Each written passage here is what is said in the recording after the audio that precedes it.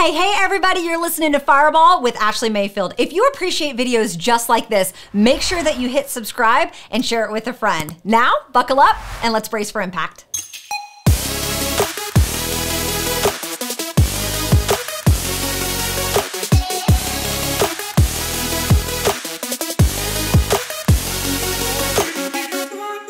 Welcome back. Today I am going to break down why I am booked 3 weeks out. This is something that gets me really excited because, well, I think that everyone should protect their time. I think at the end of the day, you have to protect the golden goose, no matter what that golden goose is for you. And it's so easy to get distracted. So let me take you back about a year and a half ago, okay? Almost 2 years ago. And I was in a position where business was thriving. This is definitely going to be applicable to a variety of different places in your life. But for me, this is very business geared, okay? So for all my entrepreneurs out there, people on the career path, you're definitely going to want to take notes. So about a year and a half ago, I was just on this awesome momentum run, okay? In my organization, we were blowing and going. We were doing all the things, making the most money, having the time of our life. And I am a person that I love pouring into people, okay? I love showing up on this podcast. I love showing up on YouTube. I love showing up in other ministry spaces that I'm in right now. And I love giving. If you follow me on any of my social medias, I'm constantly trying to encourage you. I'm constantly trying to entertain you. I'm constantly trying to challenge you to raise the bar. And so I found myself, not only was I in a place in my business that was completely thriving, out of control, ignorance on fire. It was like, it was intense, right? I was also in a place where I was giving. I was pouring out. I was pouring into people. And sometimes as high achievers, our greatest strength could be our greatest demise. I mean, forget about high achievers. That's like a human thing, right? On a human level. Sometimes your greatest thing is your greatest demise. Like, I'm so stubborn, but then I can take myself out if I'm stubborn about the method and not the goal. I can be really high energy, but that could be really annoying to people that are not in the mood, that aren't used to it, or that's not the way they receive, right? And so here I am a year and a half ago reaching, business is exploding, recognition coming out the wazoo, and just stepping on throats and taking names, baby. We doing what we do best, okay? And in the midst of that, I found that one of the things that really fills my cup is pouring out into people, okay? And I found that that was getting taken advantage of. And I found that not people weren't taking advantage of me. I was letting people take advantage of me. It was my fault, right? And I found myself filling in the gap for people. I became a person that would tolerate people coming to me last minute saying, hey, so-and-so couldn't pour into my team. Can you please do it tonight? Well, I would say yes, because it would make me feel good. People would say, hey, this Friday, I want to do a meeting and you're so good at talking about this. Is there any way you can make it happen? And I would say yes, because it made me feel good. And so I got to this point where I became so bogged down. Have you ever been so drained because you've been pouring out and giving to people and giving to people, and it felt good? It felt like I was doing something important. I was making a difference, and I was making an impact in people's worlds. And that freaking feels good for your ego. Like, let's be serious here. And so it felt so good, and I kept doing it. And it's kind of like, I don't even know, you're on the hamster wheel. It's like, what is in Austin Powers, like he says, I eat because I'm unhappy and I'm unhappy because I eat. You're in this vicious cycle where it feels so good pouring out to people, but then I'm exhausting myself and I'm starting to get stressed and I'm not getting my stuff done. I'm not prioritizing what's important to me because I'm prioritizing other people, but it feels good. It's filling my cup. What do I do? What do you do when your greatest strength starts to bite you in the butt? What do you do when the thing that you love gets so out of control that you don't know how to rein it back in? So that's where you were. I'm gonna walk you through why I'm booked 3 weeks out. So I found myself there a year and a half ago, and it was a decision that I didn't want to make, but I knew I could no longer tolerate it. I knew that I had reached a point where I was becoming so unhealthy with saying yes to everything because it brought me happiness and it brought me fulfillment. I get fulfilled pouring out into other people, but it was happening in a very low functioning way. I had no boundaries around it. I had no respect for myself or my calendar. And I just kept dropping everything last minute to help other people. Their emergency became my utmost priority. And that is such a dangerous place to live. So I found myself stressed. I found myself overwhelmed, and I found myself missing moments with my family. And it started to become an issue. My husband was like, hey, you said you weren't going to do another meeting. You're doing another meeting. You said you were going to put your phone down. Your phone's not down. You said this, but this is the reality. Fix it. And how many of you guys know sometimes we need those people in our life to let us know, like, hey, you're crossing a line. Hey, you said you wouldn't make it happen, and now you're doing it. And so what the heck is going on, right? And so we need those people that are going to hold us accountable even when it gets us in trouble. And so I found myself there. I found myself very overwhelmed and stressed. So I reached out to my friend Denise. My friend Denise has accomplished something so great in the business space that I am in. And I knew surely that she would have advice. And she is just a woman that has always encouraged me to chase after my dreams, dream big.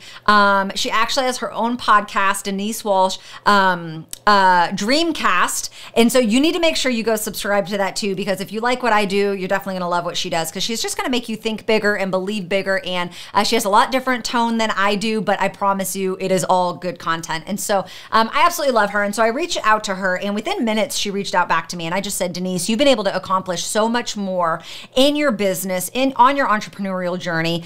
And I have no doubt that on your climb to greater heights than what I've done, you are just a hot commodity. And I'm saying this all very humbly, right? But it's true. When you start achieving a lot of things and embracing success, like, you're going to get in the limelight a little bit. And so I just said, how did you balance that out? What did you do to prevent yourself from being detrimental, to play to your strength, not allow your strength to overwhelm you? But how did you set those parameters?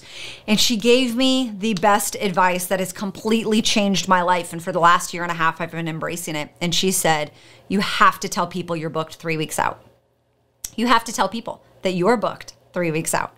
And she went on to tell me how beneficial this was to her, because people started realizing, she set the boundary, I'm no longer going to tolerate your emergency to be my priority. I'm no longer going to help solve your problem. That is not my job. You got yourself into this problem. You can get yourself out, right?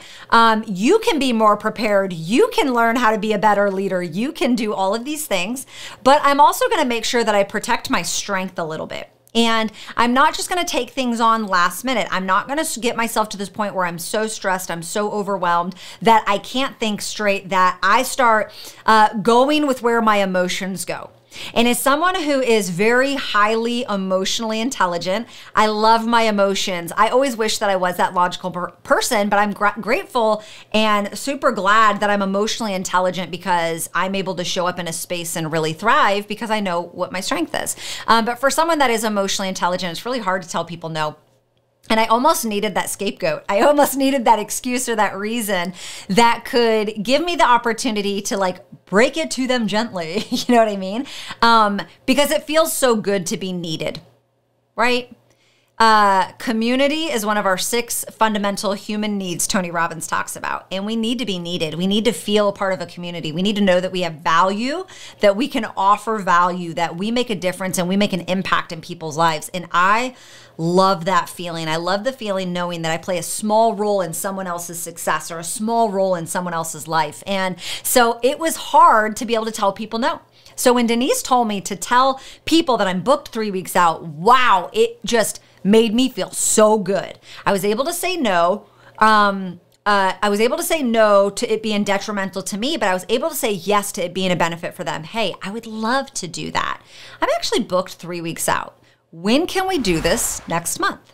What date is good for you next month? And now I'm setting myself up for success, and I'm showing up in a positive mindset. Instead of feeling rushed, exhausted, and stressed when I show up in a capacity to serve someone, I'm able to show up in a way that is benefiting to me. So how can you do this in a way where you can still say yes to other people, but it helps you as well? Number 1, I want you to write this down. Don't prioritize other people's needs above your own. I know that sounds very silly, and I know that sounds very foolish, and that probably sounds very self-centered, but there has to be a point. Now, yes, there's going to be moments in your life where you prioritize other people and they have to be a bigger thing Calm down. But I am talking about like basic human fundamental things, okay? It's kind of like when I was in high school, I became a lifeguard. Do not ask me why. I do not swim very good. I came in last every time I had to recertify to be a lifeguard whenever we had to swim the mile. Literally came in last every year. And I'm probably not going to save you. But when we became a lifeguard, they taught us when someone's drowning in the deep end, you're supposed to go in feet first. You don't dive in head first. You dive in feet first and you swim down like this. You kind of like frog it down, because if you go in head first and try to grab someone, they're going to hold you under and they could drown you, because they're going to be freaking out if they're drowning, right? And so you go down leg first, feet first, you wrap your legs around them and you use your arms to get up. The whole time you are protected and you are safe. You prioritize your safety, your breathing over that person. Same time whenever we get on an airplane, right? You put your oxygen mask on first before you put someone else's on, because you're not good to other people if you're dead. You're not good to other people if you're drowning in water, right? And so you're really... When I was thinking about where I was a year and a half ago and how stressed and overwhelmed I was and not taking care of myself, not keeping my priorities a priority, I thought I was being beneficial to people. I thought I was pouring into them. I thought I was giving them my all. And I was really showing up empty because I was not taking care of myself. I was not making sure that I showed up with a mindset where I was setting them and their teams up for success. I was regurgitating old content. I was just showing up and winging it. And that's not my best.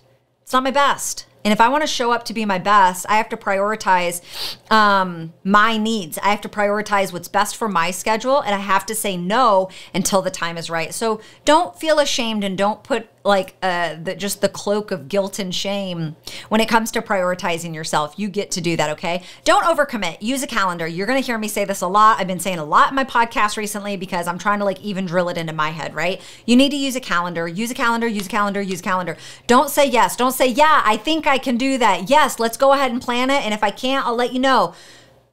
Let me look at my calendar and I would get back to you. I would love to do this. I can't say yes before I look at my calendar.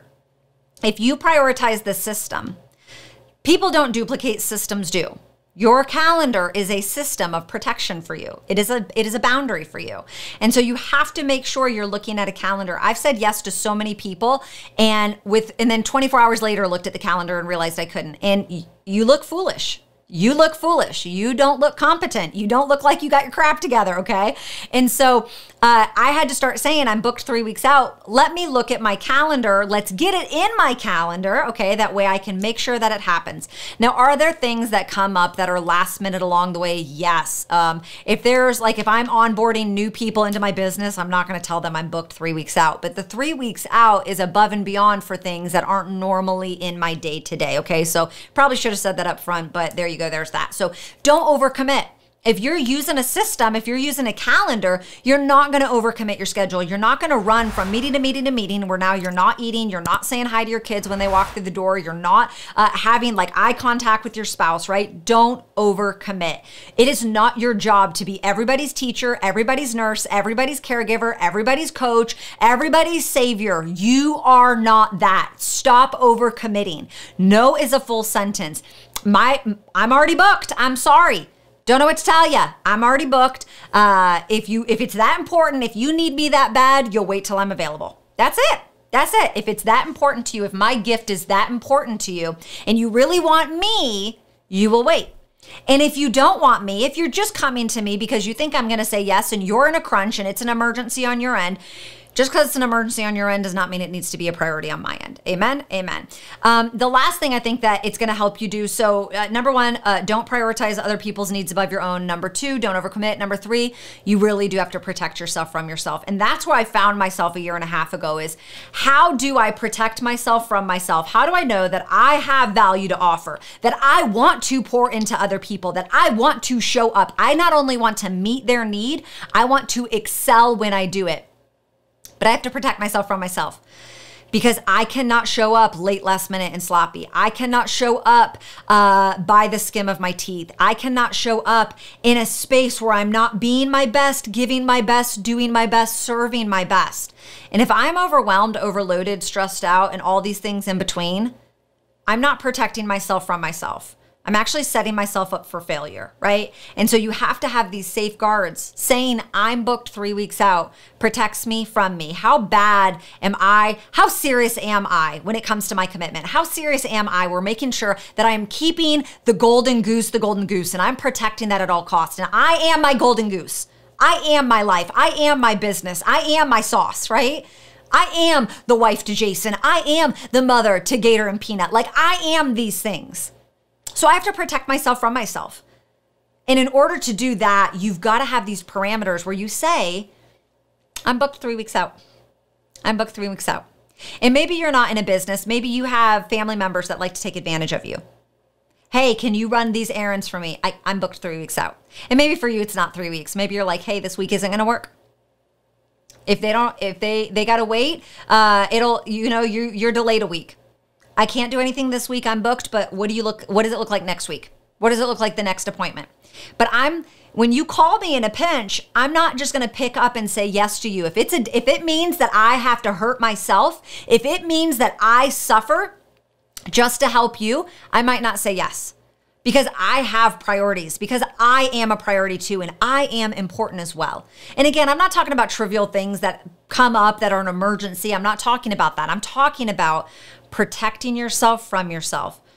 You constantly say you need to stop, but you still do it because it fulfills you. Well, it's also going to hurt you if you don't get it under control. So I hope you found value. If you did, share this with a friend that's getting really overwhelmed, that keeps overcommitting, that's like destroying themselves, where they can implement, I'm booked 3 weeks out. We'll call it the Denise method. That's fine. But I am telling you, this absolutely changed my life, and I know it's going to change yours. Until next time.